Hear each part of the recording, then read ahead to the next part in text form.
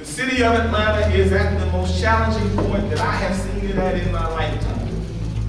It cannot be great. It cannot be the city on a hill that Dr. King and so many others worked to create.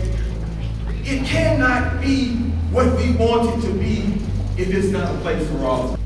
This is our time. This is a time for progressive thought and leadership in this country. This is a time for progressive thought to take hold in the city of Atlanta. I pledge to stand shoulder to shoulder with Kasim Reed in support of his new vision for the city of Atlanta. Shoulder to shoulder with Kasim Reed. A new vision for Atlanta. Kasim Reed. Vision, leadership, change.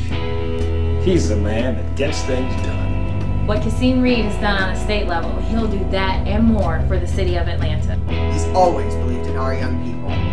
I pledge to stand shoulder to shoulder with Kasim Reed in support of his new vision for Atlanta. Shoulder to shoulder. Shoulder to shoulder. Shoulder to shoulder with Kasim Reed. I pledge not to text while driving in the city of Atlanta. I pledge to inspire others through my excellence. I pledge to recycle more.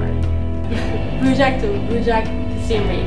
In support of his new vision for Atlanta. Shoulder to shoulder with Kasim Reed. I pledge to support local businesses and artists in the city of Atlanta. I pledge to be a leader and help build leaders. I pledge to rock a new vision for Atlanta with Kasim Reed. Kasim Reed needs all our support. A new vision for Atlanta, Kasim Reed. Oh boy. I'm Atlanta. You're Atlanta. We are Atlanta. I'm going to go to every door. I'm going to go to every neighborhood.